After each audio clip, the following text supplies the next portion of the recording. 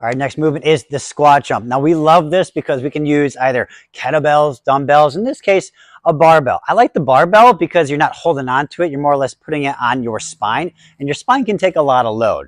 So with the barbell, we can start to add plates on it and increase the load, making the difficulty jump up.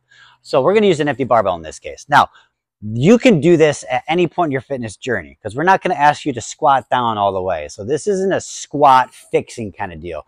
So we're going to use more or less a half squat, but the same rules and the same concept that we're trying to nail into your head as far as being very, very explosive on the jump and very knowledgeable and very conscious of our landing.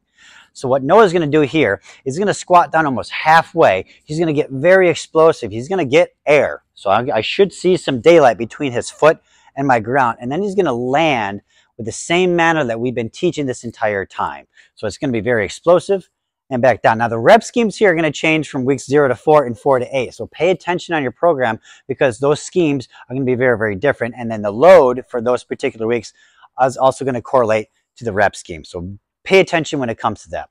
So again, Noah's going to get down to a nice little half squat position. He's going to get very explosive. He's going to jump up, get some air, and he's going to land with grace. Go ahead, Noah. Give me a couple ones. Again, one more time. Good. Small, explosive, and tall. And that is how it's done. Okay, you can appreciate that comfort level with the barbell on your back is going to be a player here. So if kettlebells or dumbbells are more your thing, that's fine.